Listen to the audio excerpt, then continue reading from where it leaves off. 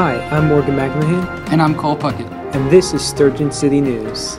You're about to see a video of what the Young Leaders Institute, science institutes such as Biomed, Engineering, and General Science, and Mediamakers have been up to. So let's take a look. Andrew. Tyreesha.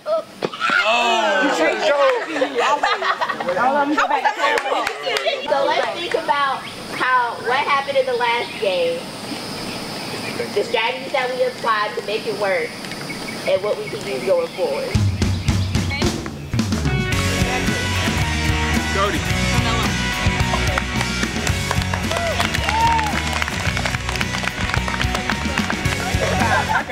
So what's your name? Amber Dobbins. And how long have you been doing Sturgeon City? Oh wow. I was in the institutes. I started in 2006 being a part of the institutes, and then when I graduated high school is when I became a counselor. So I've been a counselor for about, this is my 4th year, I think. 4th year? Yeah. Okay. And what school do you go to right now? NC State. NC State? Okay, and how has Sturgeon City impacted you socially, socially as well as academically? In so many ways. Socially, I'd say I was able, when I was in the institutes, to find a lot of different friends from different high schools in Onslow County. So that was pretty fun. And academically, it gave me another outlet other than being in class, you know, all day. Alright, like, put your hand down. Hand down. Alright. Don't touch it. Nobody touch it. I was able to find things outside of the classroom and still learn. So it was pretty cool. Okay, I might not get over. Come on, Nick, I got her.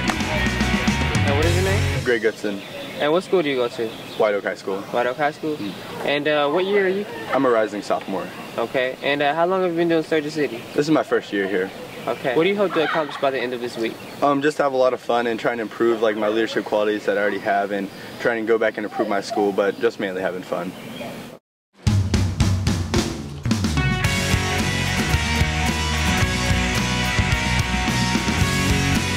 What are you guys doing?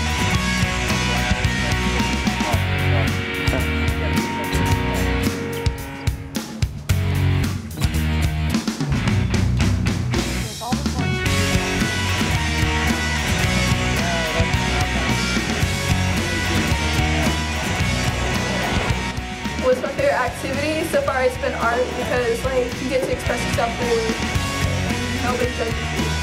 It's pretty cool.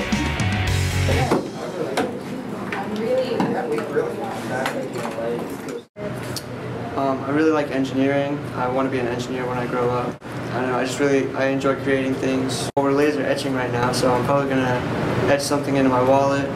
How did you hear about Sturgeon City Institutes? I was told by one of my teachers who works at Sturgeon City, Mr. Thomas. I hope to have fun. I've already been having fun, so I guess it's working out.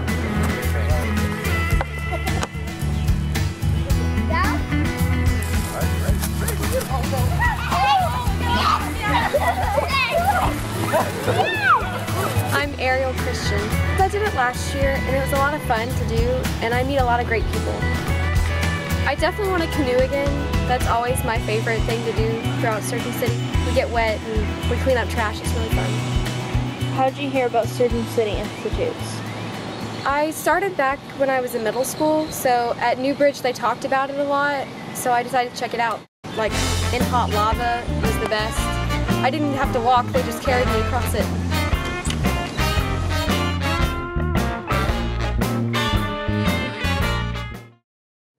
Well, that looked like a lot of fun, didn't it? It did.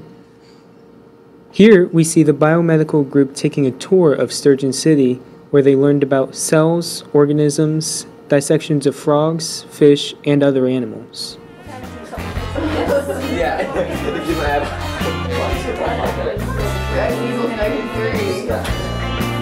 And on the side, this was some of the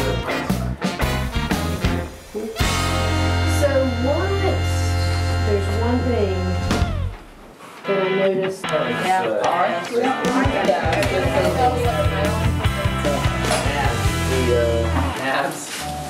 Here, take one. Yeah. You do that when you put the... And here's an interview with Cassie Redmeyer. Can you tell us what Sturgeon City is? Sturgeon City is a civic and environmental education center. We operate out of the footprint of the old Jacksonville wastewater treatment facility. We're classified as a Brownsfield development. A Brownsfield development is a contaminated site that's used for adaptive reuse. So basically we're taking all of the structures here and we're retrofitting them into a new facility. That's what we're in the process of doing right now. And in about a year or so, we should be having a new building here on site, a 13,000 square foot facility that'll help us serve more kids here in Onslow County and surrounding counties to provide hands-on science programs, which is essentially what we do. Can you tell us, what do you like best about Sturgeon City? That's easy. Seeing the light bulb go on with kids, seeing them get really excited about science and what they're doing here. That's the best part, makes everything worth it. All of the hard work is to see kids getting excited about science. Why is it important for the sturgeons to come back? Sturgeon are bottom feeders, and when the wastewater treatment facility was decommissioned in 1998, there was a huge thick layer of sludge on the bottom, and it made it impossible for bottom feeders to survive here in Wilson Bay in the New River. So by the sturgeon coming back, that means our water quality is good, and particularly the seabed. So that's why it's important that the sturgeon come back. Thank you. My name is Tony Matalassa, and I am the store manager for this store. What are some benefits that some students, like high school students, could gain from volunteering here? Well, one of the things that you'll get is for future job placement and so forth, you're learning the retail business from the end of different areas. So it's going to be 2 and 2, and they're both in this room. So who wants to do? I would definitely, if someone was a good worker, a good volunteer, I would definitely be more than happy to, tell your future employer what a good worker you are.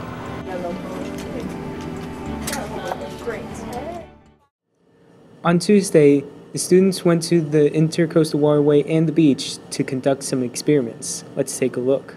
Heel first, then pull up your toes. Time for me to put my hat on.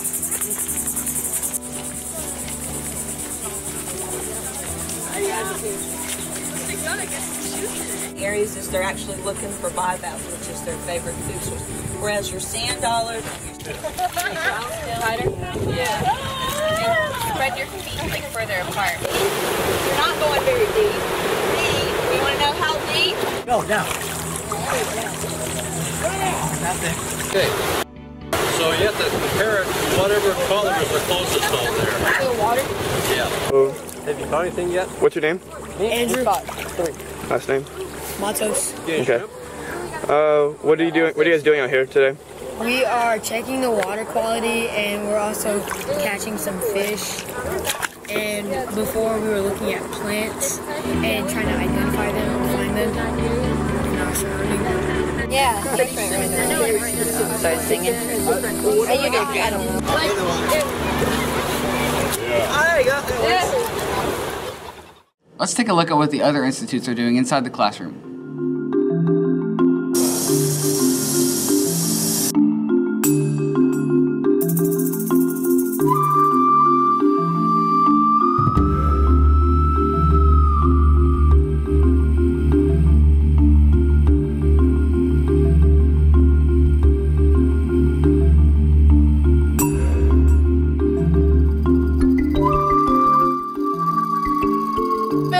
Preservative, and of course it's dead. It's kind of firm. It feels kind of plasticky, but they're fake lungs, you guys. We're fine. Yeah, just pretend like it's plastic. In the actual organism, it would be more squishy. It would be softer. Actually, the tissue would be. Now, notice there's a whole lot of fat and tissue kind of holding it all together. Around here on the other side, you have the heart. So this is called the plug. Yeah, because it is the heart and the lungs all attached to one another. Gosh, you can't smell anything now. Yeah, I'm sorry. I can't smell anything. So when you guys kind of get started, you can very carefully kind of cut away the heart from the lungs, and then you have two separate things to dissect. That's why I put this down here with all of it. As you work. So what do you have? Cow heart. Kidney. You guys have the brain? Pluck is what the lung and heart combination is. Okay, that's the eye of a cow. Yeah. Got it? Got it. Oh, okay. You can examine your heart. Yeah. I'm going to steal this guy. Alright, guys, now we get a plan for It's the second lung. The brain of Can we give them a lung? A sheep. What? Yeah. Yeah. Give me a second. Can we cut this piece off? Yeah, go ahead.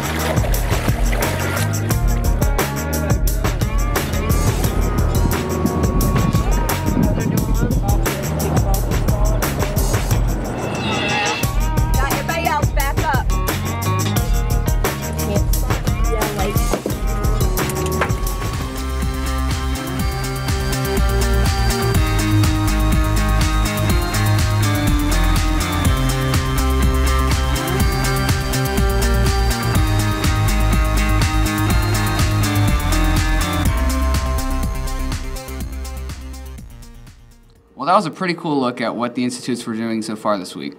Indeed it was. I'm Morgan McMahon. And I'm Cole Puckett. And this was your Sturgeon City News. Make sure to tune in next time.